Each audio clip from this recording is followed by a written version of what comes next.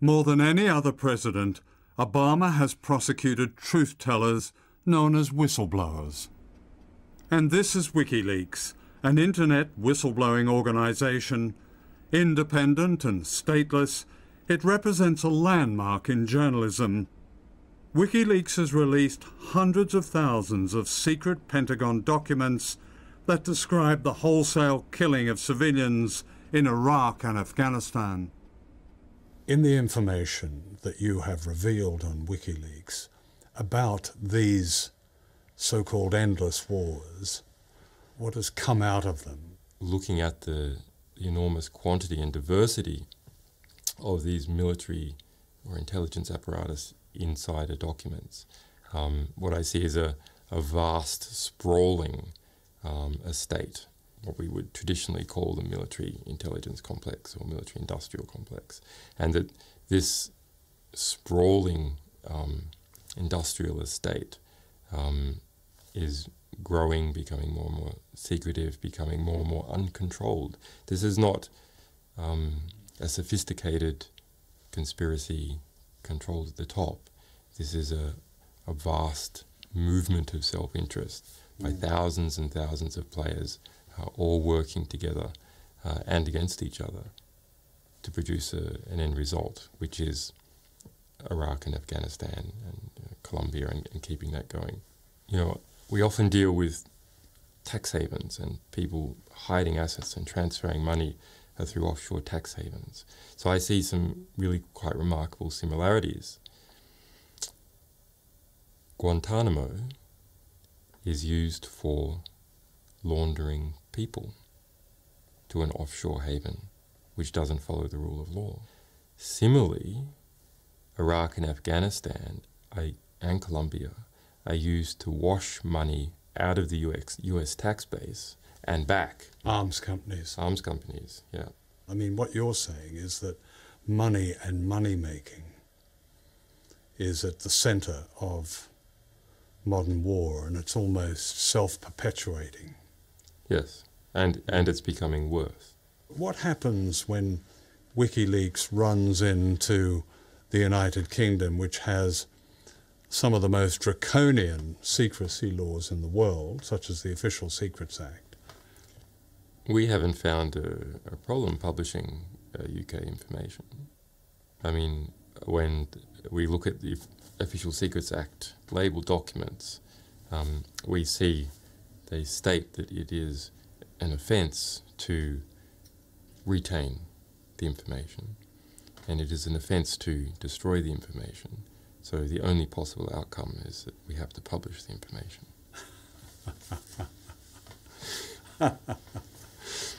And that's what which we have done on many, many occasions. I noticed one that I had a personal interest in was one that from the Ministry of Defence, classified document that equated terrorists with investigative journalists as threats. And Russian spies. And Russian spies. Yeah, as in fact, in many sections of that report, investigative journalists are the #1 threat to the sort of information security of the Ministry of Defence. So that was a 2,000-page document on how to stop leaks from the Ministry of Defence, which we leaked. I didn't know whether to be offended or honoured. Well, it's nice to be having an impact. Since the release of the Pentagon's war secrets, Julian Assange has been subjected to extraordinary smears and accusations originating in America and Sweden. These include threats against his life and bizarre character assassination. The media all over the world has amplified this propaganda. This secret Pentagon document states clearly that US intelligence intends to destroy trust in WikiLeaks by threatening whistleblowers with exposure and criminal prosecution, thereby discrediting truth-tellers. How do you feel about whistleblowers as an essential part of democracy? Do you approve of whistleblowers? Well, I think this country has laws to protect whistleblowers. Exactly. And I think that, you know, that there have been instances in our history where shining a light on something is important to do. Can you, as a senior official of the United States government, guarantee that the editors of WikiLeaks, and the editor himself is not American, are not in danger, that they themselves will not be subjected to the kind of hunt that we read about in the media? Well, first of all, it's not my position to give guarantees on anything. We do have an open criminal investigation. The investigation is targeted on the individuals that have violated the trust and confidence that's been bestowed upon them by this country. But WikiLeaks is an organization run from outside the United States, and the founder of that has been told that he is at great risk from being hunted down. I don't know in what form. And neither do I, so I'm afraid I can't help you. I mean, for you to receive that volume of documentation suggests that there must be something of a rebellion going on within the system. Yes. I mean, it's the one hopeful thing is, in fact, that there are good people in the US military. And some of those people have had enough. It's sort of another way of being a conscientious objector. And in fact, arguably a far more powerful way of objecting to the war.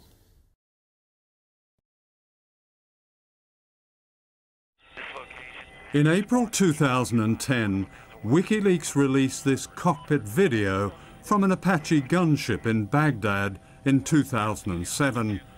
The gunship is firing from a distance of over a mile from its victims. This is the war you don't see. Clearly, there were two cameramen there holding cameras, not arms. These cameramen turned out to be Reuters news reporters. Haven't seen anything since then. Just fucking, once you get on, just open them up. Yeah, Roger. I see your element. You got about 4 Humvees out along this. You're clear. All right, firing. Line here. When the space line, let me know when you get it. We'll shoot. Light them all up. 002 traffic, 260s. Come on, fire. Hey, Roger. Keep shooting. Keep shooting. Bushmaster 2-6. Bushmaster 2-6. We need to move time now. All right, we just engaged all 8 individuals.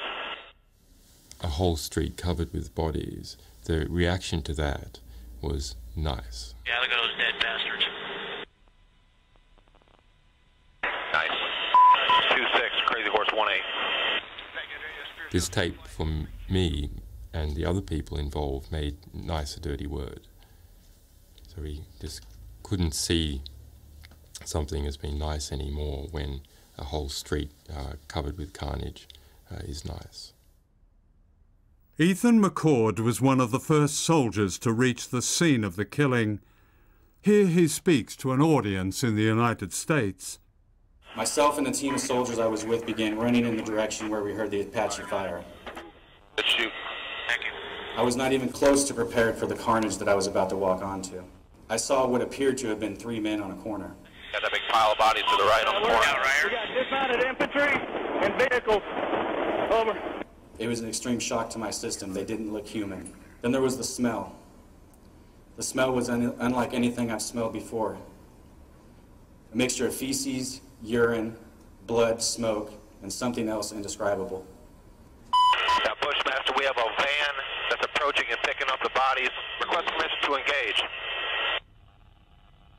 Bushmaster 7, Roger. This is Bushmaster 7, Roger, engage. 1-8, engage. Clear. Come on.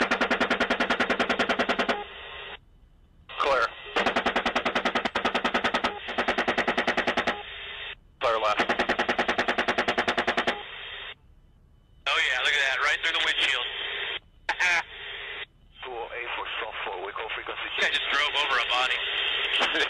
Yeah. Crying. I hear crying. Not cries of pain, but that of a small child who had just woken up from a horrible nightmare. Yeah, it looks like we got... I saw that there was a minivan and the cries appeared to be coming from it. Myself and another soldier, a 20-year-old private, walked up to the passenger side van and looked inside. The private that I was with reeled back, began to vomit, and quickly ran away. What I saw when I looked in the van was a small girl about 4 years old on the passenger side of the bench seat. She had a severe belly wound and was covered in glass. Roger, we need to evac this child. She's got a wound to the belly. The glass was in her hair and also in her eyes. Next to her, half on the floorboard, with his head resting on the seat, was a boy about 7 years old.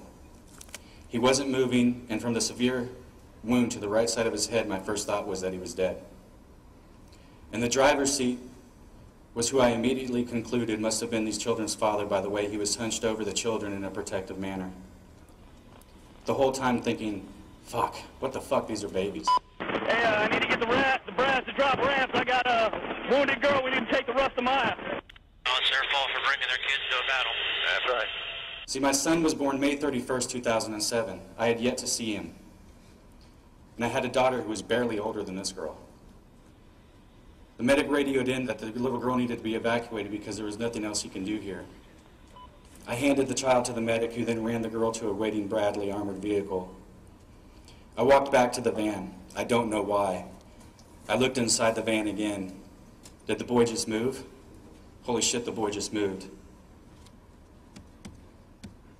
I grabbed the boy from the van and held him against my chest. I was screaming at this point, the boy's alive, the boy's alive. I started running to the Bradley in hopes that it wasn't leaving. At this point, the boy looked up at me.